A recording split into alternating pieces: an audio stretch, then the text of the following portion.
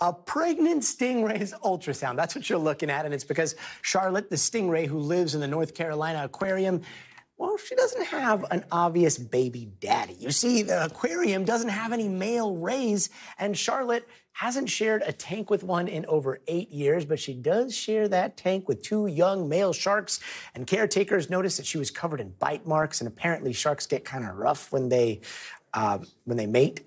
So Charlotte is due within the next 2 weeks. We should have some solid answers soon, but I can't wait for those solid answers. So who do I call? I call Forrest Gallante, wildlife expert and biologist, and today, I guess, the stand-in for Maury Povich. Yeah, you got it. What is going on here? I mean, like, first of all, I've been Googling a lot, and I don't want to show the images, but from a mechanic standpoint, can like a...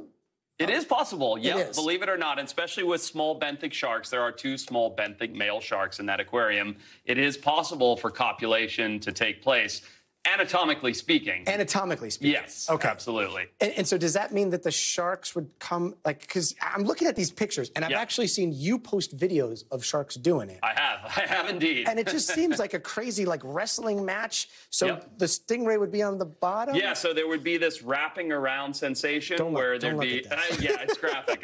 The animals' bodies would become intertwined, and then the male, which has a hemipene, actually 2 penises, would then insert into the female's cloaca. Which is a very graphic way of saying it's sort of this dance. It sounds gross. It's actually pretty beautiful. But I don't know if anybody's ever seen a stingray and a shark going at it. So this is a whole different story we got. So do you think that this is what happened? We're going to see this mutant, or do you think that something else is going on? Well, Gotti, there's really 3 options here. Okay, so the first one is the one that we've just discussed, which is this crazy hybridization, interspecies relationship. The second is something that sharks, rays, and some reptiles are capable of doing, which is sperm retention. So if there was a male in with that female stingray some 8+ years ago, believe it or not, if they had mated 8 years ago, that female would be capable of retaining the sperm and putting out offspring 8 years later.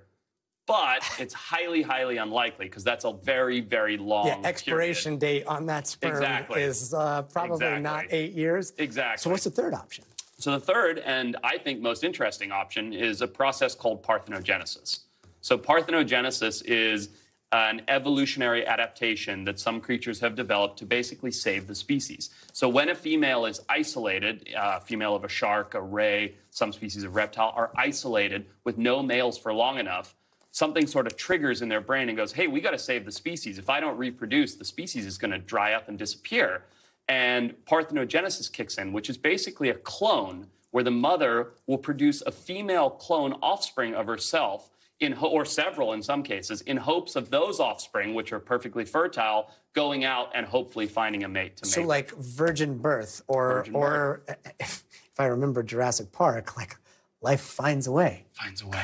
That's right, Gotti. So wild. It's a fantastic process. When we find out about the birth is going to happen, it's going to pop out, and we will have conclusive answers then. But are we going to be able to study the genome? Are we going to learn about the genes? Yeah, we should be able to tell. I mean, if it were some sort of hybrid, it would be very, very clear immediately that this is something, looks like a guitar fish, something halfway between a shark and a stingray. So I think we'll be able to rule that out very quickly. Whether it's parthenogenic or whether there's genetic diversity, we'll be able to tell by taking DNA and actually looking at the cellular structure of the animals. Oh my gosh, Forrest, I could talk to you about this all night, and I love the shark shirt. It seemed the guns, dude. Thank you so much. We got to go fishing soon. Please, come up, Gotti, anytime. Thanks so much.